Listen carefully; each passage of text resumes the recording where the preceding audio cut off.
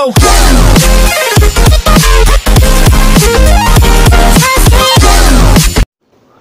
दोस्तों, welcome back to my channel. दोस्तों आज मैं आप लोगों के लिए एक फिर से जो अपना नोटिफिकेशन लेकर आया हो, ये जो आया है दोस्तों अरुणाचल प्रदेश के लिए आया है। और इसमें आप लोगों का रैली कब होगा सब मैं आप लोगों को नोटिफिकेशन फुल पढ़ के बताने वाला हूँ। दोस्तों ये जो आया है army recruitment office Jorhat Assam से, इसकी तरफ से आया है, ठीक है। और इसमें कौन अप्लाई कर सकते हैं वो भी मैं आप लोगों को बताने वाला हूँ। तो दोस्तों इसमें जो आप लोगों का अप्लाई है वो आप लोगों को जो रैली होगा वो आप लोगों का 2 नवंबर से 6 नवंबर तक आप लोगों का रैली चलेगा।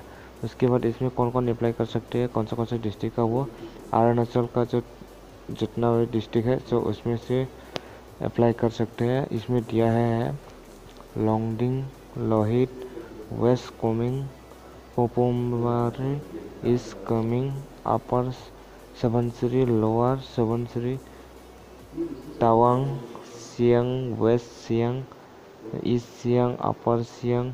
सो इसमें से भी जितना भी कैंडिडेट है सो वो कैंडिडेट सभी इस पोस्ट के लिए अप्लाई कर सकते हैं, ठीक है। और उसके बाद आप लोगों का ऑनलाइन अप्लाई है दोस्तों, ऑनलाइन अप्लाई करना पड़ेगा आप लोगों को।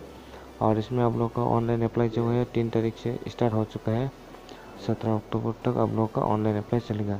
और उसके बाद आप लोगों का जो एडमिट कार्ड आएगा वो आप लोगों का 18 अक्टूबर से 30 अक्टूबर तक आप लोगों का जो एडमिट कार्ड है वो आएगा, ठीक है।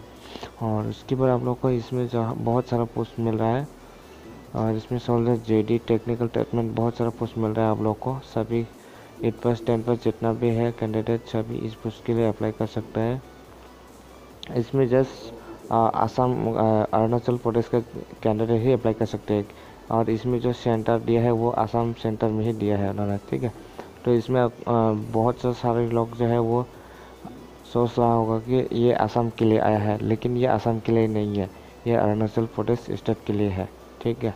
तो आई होप आप लोग को समझ में आया होगा। समझ में आया तो प्लीज़ वीडियो को लाइक करना, कमेंट करना, शेयर करना और अपने दोस्तों को भी थोड़ा थोड़ा शेयर कर देना।